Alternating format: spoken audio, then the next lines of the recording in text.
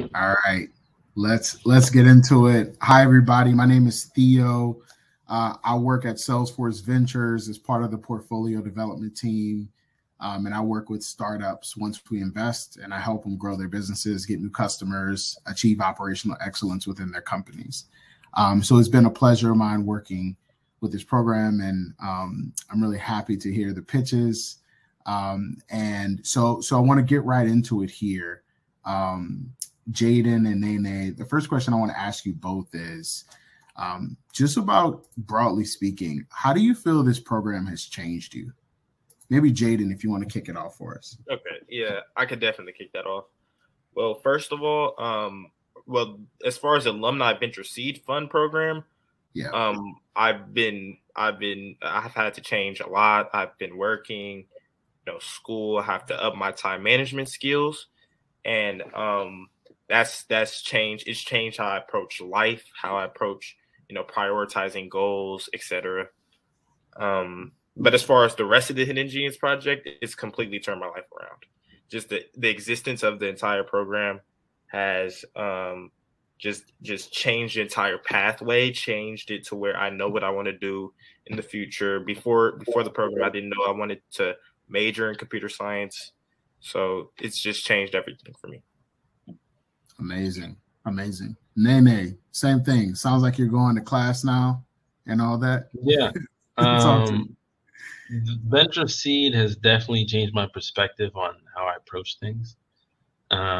So in light of this, I developed a lot of different skills.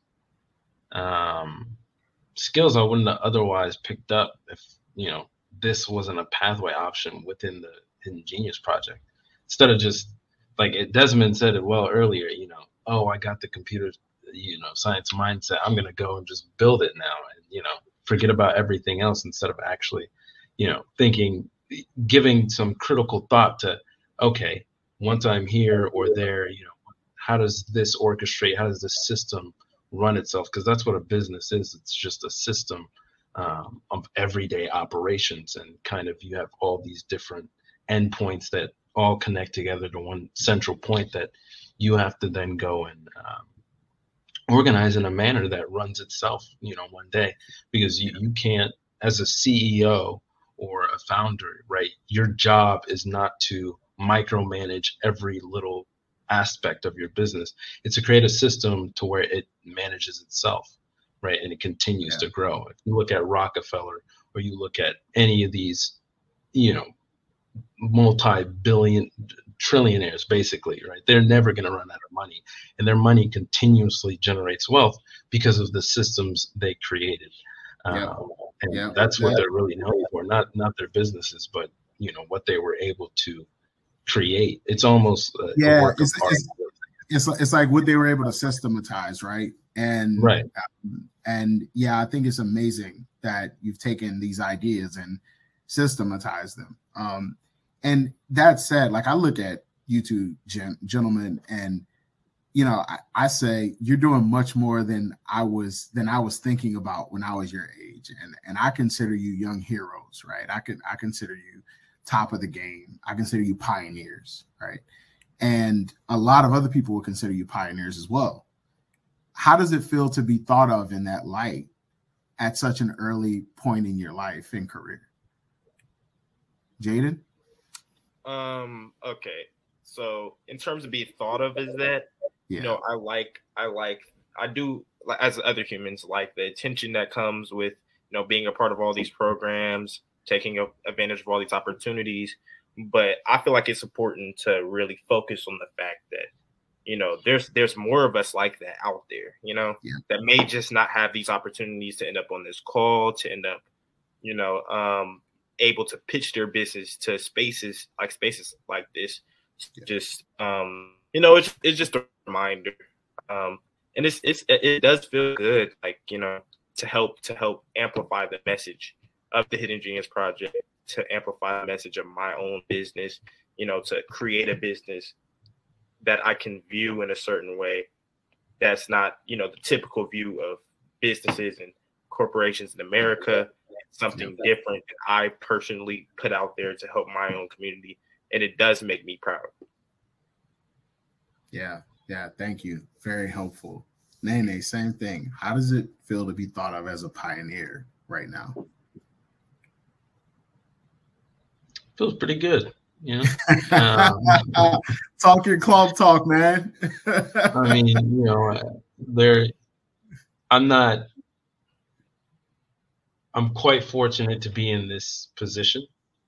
And I've always embraced that and took the time to thank those around me for that, and especially thank myself.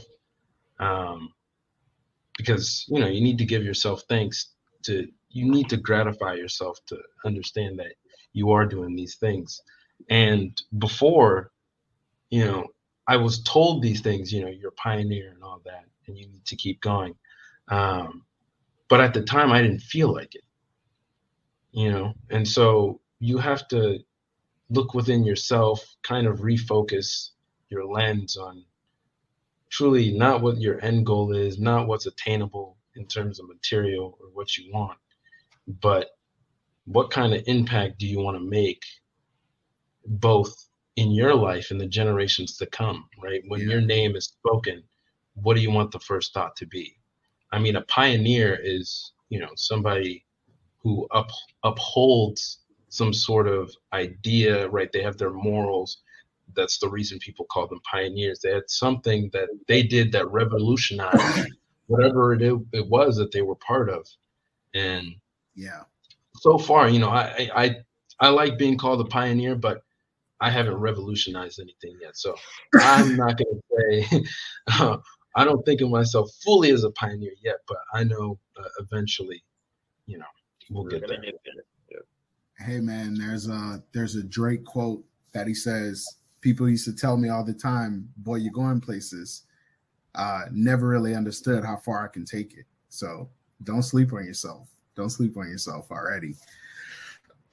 All right, so let's talk a little bit about some of the tactical pieces of the program, right? And both of you guys got a lot of advice and help from a number of mentors and coaches. Ndene and I work together, you know, fairly closely in one phase of the program. But I'm interested to know, like, what's like the most important takeaway? Like one or two of the most important takeaways that you each had. And at what phase of the program did that come about? Ndene, you want to kick us off here? And you don't have to say anything that I told you. That's not a layup for myself. Okay. Sorry, can you repeat the question one more time? Yeah, sorry. So you had a lot of coaches and mentors. You got a lot of advice. Are there any like one or two takeaways that stand out to you as like these were like the top takeaways from my mentors, coaches, or the sort of just the course material that you're always going to remember? Joey said something that just sort of stuck: under promise, over deliver. And I think that's a big one. You know, I'm going to tend to use that, you know, and that not only applies to just business, but I feel like that applies to every other aspect of what you can do, right? Yeah. You tend to want to be contained and not always show 100% that, yeah, I can do this, right? You want to allow the space for other people to show their creativity, as well as show that, hey, I have a right within this space as well. And so that's kind of what I took away from that. And another thing that I think really had stuck out from, I want to say, Fidel. Fidel had told me not to overthink things. At the time, you know, when we had first started, he was my first face coach, actually. And we had first started, we were talking, and I was talking about how I was overthinking things like, oh, if I do this, how am I going to go there? Or, you know, this, and he's like, break it down, you know, you don't need to figure out everything at once right now. You know, there are businesses still today that are trying to figure out things out, but they're multi-billion-dollar businesses. And so you don't need to know everything now. You know, as time goes on, you'll gather the knowledge and you'll put the puzzle pieces together and kind of know what it is you need to do at that moment in time, or maybe the next 2-3 months from then, or a year from then, right? So I think all in all, I'm just taking it slow and going by each step at a time, right? And with each step, I want to also refocus my scope, because you can't hone in on just one target all the time. You tend to miss the things that fly by, right? Yeah, you're talking wisdom right now. You're talking wisdom. So Jayden, how about you? What are one or two of the main takeaways that you had from the program, your mentors, coaches, or curriculum? For me, I would say my outlook on businesses, as I said earlier, just my priorities, but then my outlook on just business as a concept has changed from I feel like more of a linear way to a more 3D. Oh, there's different factors that has to do with everything, and everything needs to be changed. And it takes the perfect circumstances to acquire this customer, to keep these relations. It's so much that goes into it that I thought I had it down before this, which is crazy. I thought I had, different programs. I still don't. I know now that I'm not ever going to have it down because of all the different factors. And that's okay, because another huge takeaway that I learned specifically was failing is a part of it. Getting used to failing can be extremely instrumental to success, like just straight up, and that's point blank, period. Speaking to investors who sold their business, having them tell me, oh yeah, I've had to call hundreds and I've been cussed out on the phone trying to reach out to businesses, before social media, things like that. It's just that's just a part of it. It's so many different factors to play. And it's just, it gets my brain turning in a different way. Yeah. That's awesome. It sounds like there's one term that you didn't say, but everything you said wraps around this is resiliency, right? And it's how you're able to be resilient in the face of any adversity. And that is a major thing. So I appreciate that perspective and you sharing that with us. We have a few minutes left, and we're here. You have a group of supporters. You have eyes on you. We want to know what's next. How can we help and support? My great grandfather always used to say, "Closed mouth don't get fed," and he used to say, "The worst anybody can do is tell you no." So we're interested to know, where are you going? How can we all help? Jayden, talk to me. Got it. So going forward, I am actually, to be more about what I speak when it comes to my social media management company, I'm going to get my associate's degree from Meta in social media management. I'm taking a course right now. And, I really want to become an expert in what I try to sell. So I feel like that makes a lot of sense. And then going forward past that, as far as my business, I really plan to pivot more towards the agency to help jumpstart and fund my ambitions on acquiring those smaller businesses and helping them out. So those are my biggest things coming up. Awesome. So how can we help? Recommendations, recommendations, advice, keeping up with me, that will help a lot. Connecting with me on LinkedIn, connecting with me on Instagram, following my Instagram on iBlinkco.tech, on Facebook, keeping up, and then I'll send everything else to you in the newsletter every week, updates. So Perfect. Thank you, Jayden. Ndene, same thing. Where are you headed? How can we support? How can we get in touch with you? Twistys, will continue to build upon itself, and I will continue to work on it as time goes on. I had said earlier, actually, I'm actually looking for a Flutter developer as well as a Node.js developer with at least 2 years of experience. But in reality, you know, you come to me, you show me what work you've done. Depending on how much I believe you believe in what I'm doing, I could see you fitting in on my team. I don't want to exclude anybody. I want to provide everybody an equal opportunity. So, you know, come on, show me what you got, and I'll see what it is I can work with within that. But as far as that, you can continue to support me by subscribing to my newsletter. If you go to www.twistys.io, you can go on there, add your email.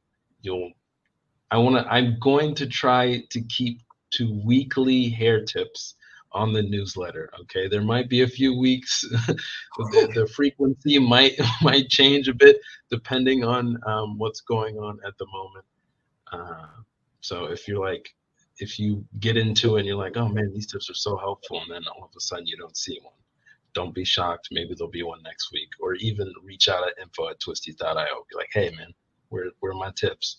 I'll make sure to send it out.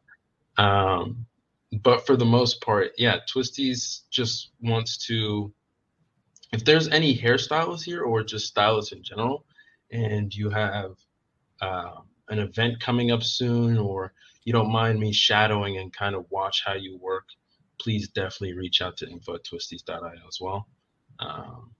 Cool. And, we'll see how we can work and get you started on my platform. Perfect. I'm so proud of both of you. And the last thing that I'll say, and I'll make this point on the ask really quickly, is that these young gentlemen are going to need some cash to get their businesses going over time. So everybody, all these eyes here, think about how you can support from that way when these gentlemen come calling. So I encourage all of you to think about that. And young men, you're going to have to ask for a lot of money, so get used to it. This is our time to head back. Thanks, everybody. Thanks, Ndene. Thanks, Jayden. You're both young heroes to me. Thank you. Thank you for having us. Thanks for the questions that were asked. Definitely. Thanks for everybody as well for showing up tonight. Perfect.